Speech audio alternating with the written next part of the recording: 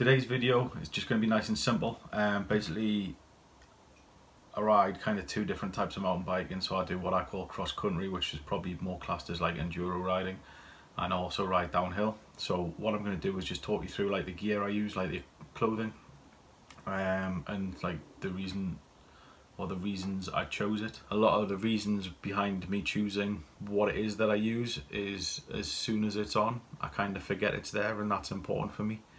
So it has to be like super comfortable, and it has to like not be in like the back of my mind that I'm wearing it, because if I become aware of it, then I'm concentrating less on riding. If I'm concentrating less on riding, there's more of a chance like mistakes can happen. So just need to be super relaxed and super comfortable in all the equipment. So everything I got was done around comfort and protection, obviously, but you know. So enduro first. So if we start off at the bottom and then work up. So firstly, 510s, pretty standard mountain bike shoe. What I found was the soles came off, started to peel away, so I just gorilla super glued them back together, and they've held up so far. Obviously one of the key contact points on the bike, and I don't use clips at all, I ride flats, so it's important to me that when I'm on the pedal I've got the grip that I need and the grip that I want. So basically the soles in these things are unbeatable as far as I'm concerned by other mountain bike shoes. Super soft, super grippy, allows good foot placement on the pedals. I've had other shoes, just I was still moving around on the pedals, so I like to be just, as soon as I put my feet on the pedals, just planted in that place, but also with the flexibility of being able to take them off as and when. It's not very nice going over a jump or a drop and slipping a pedal. So that's why I chose those. Knee pads, I don't always wear knee pads. If I'm going on a ride to somewhere that I'm comfortable with, and I've been several times, I'll probably not wear knee pads. If I'm going on a ride to somewhere that I haven't been before, or I don't know particularly well, I'll probably wear the knee pads. Just a personal preference, really, to be honest. So the knee pads I wear when I'm riding sort of longer distances are 661s, and they've got D30 compounding, which basically means it's nice and flexible when they're just being normal, but if you take an impact, the material solidifies on impact as well, so it's also like quite a high level of protection. So like I said, comfort's the most important thing to me. Really flexible. Should I have an impact to do the job, I haven't actually fell off and banged my knees while wearing these, so basically they're both totally immaculate. And because I'm mostly about comfort, then basically I'll only really wear them when I'm not going, where I'm going to somewhere that I don't know very well, or alternatively never been before. So if I'm just riding local trails or anything like that, I tend not to wear them. Next one up, shorts. In all honesty, I got a deal on these shorts. They're knackered now, I need a new pair, and I'm just haven't sort of bought any new ones. But Scott shorts, I don't know the make of them. They were basically 12 quid I got them for. They're meant to be, RRP was like 70 quid, and I got them for 12 quid. So just worn to death. Nice, lightweight, comfortable. That's all you need. Just a comfortable riding jersey.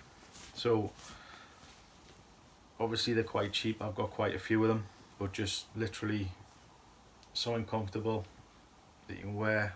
You can wear a normal t-shirt if you want. It literally makes no difference. That's pretty much all I wear on my top.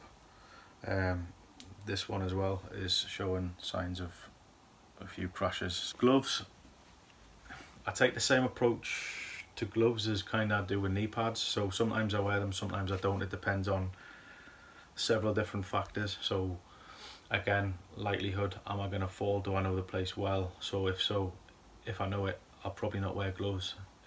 If it's like a new place to ride, or I'm not that familiar with it, then I'll wear gloves. Also weather dependent as well. So if it's a hot day, I'll wear gloves to get rid of the sweat. If it's a cold day, I'll wear gloves to keep my hands a bit warmer. If it's like just a normal mild day, I'll just probably not wear gloves. Actually, I do that sometimes with my knee pads as well. So if it's like minging in the middle of winter and it's a proper slop fest going on, I'll wear knee pads just to lessen the amount of dirt that I get on us. And then finally helmet. So again, just chosen for comfort. Helmets are funny things because one manufacturer's helmet may be really uncomfortable for your head compared with another manufacturer's helmet. So they're all slightly different shapes and things like that, particularly like within motorbike helmets. But mountain biking ones aren't as exaggerated, but I would always say it's always worth trying a helmet on before you buy it, just to make sure that it is the right shape for your head, because otherwise it's going to give you like pressure points and give you like headaches when you're riding the bike basically. So just something that's nice, comfortable, fits your head, and again, as soon as you put it on, you should put it on and then maybe 20 seconds later just not be that aware that you're wearing it. And that's kind of what I look for in all of the equipment that I wear. So 661, I think it's a Recon, don't even know. And then so now downhill, so a lot of the stuff I can carry over from one to the other. So for example, shoes, exactly the same shoes, no difference. I actually, for contact point, I actually have the same grips and the same pedals on both my bikes as well, so that when I'm holding it, it all feels exactly the same. So there's no like, I mean, yeah, there's a slight difference in sort of body position, but the actual contact points with a bike are exactly the same. I've got the same shoes, the same pedals, the same grips, which makes everything sort of nice and comfortable for when I get on. Again, starting from the bottom, so shoes, yeah, shorts this time, so these are a lot thicker than the other ones, basically downhill specific, a lot heavier, a lot thicker, a lot more protection going on, although they still have fairly minimal protection. I think there's some of them you get like optional hip pads and things, but for me personally that's too much, so just that. If I was going to buy shorts in the future, I would only ever buy black ones, because you end up, even when they're clean, you end up with that going on your ass. So something to think about. Probably why all my stuff is black, because if you go for other colours you end up getting dirt splatters on them and everything like that, and it's impossible to get it off. So straight away, even if it's like the second, third time you're wearing it, you've still got like stains and things on it, which I've never figured out how to get out. So that's like always black, it's easier. Top wise, so firstly we've got my body armour, basically skin tight. It's got the D30 padding in the elbows and the shoulders and down the spine.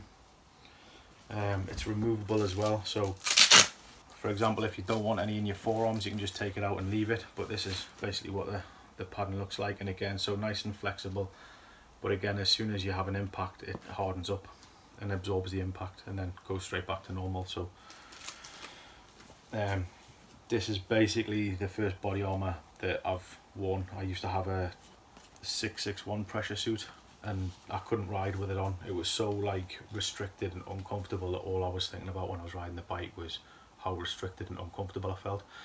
So in the end up, I just basically sacked it off and just started wearing nothing to ride downhill, which, I mean, if you're doing it as like a part-time thing, then you should probably protect yourself if you're reliant on other jobs. I think it's maybe called the Grenade 2, this one, I can't remember the name of it, but nice and tight. Now, another advantage of this is the zip goes all the way down the front.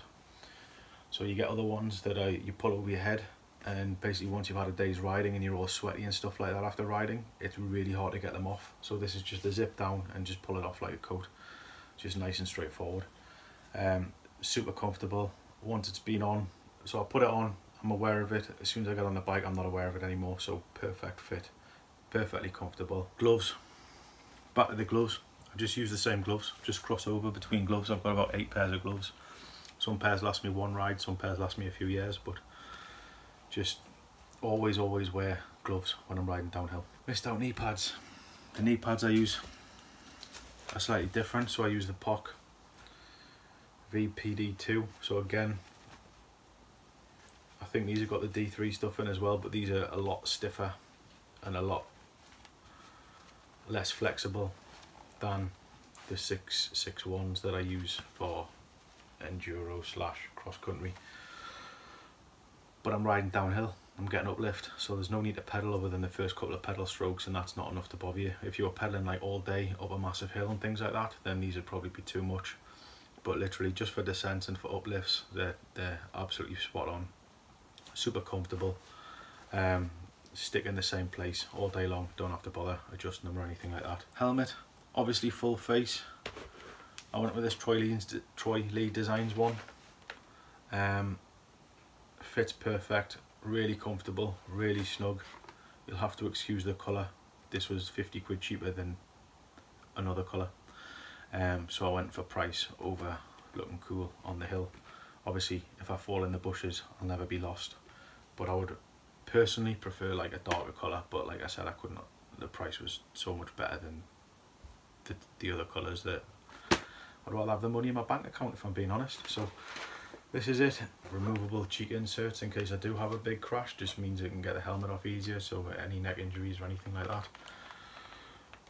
And that's the downhill helmet. So, and again, once I put it on, it's kind of there and I'm aware of it, but it's not feeling like it's impeding me or anything like that. Goggles to go with the helmet.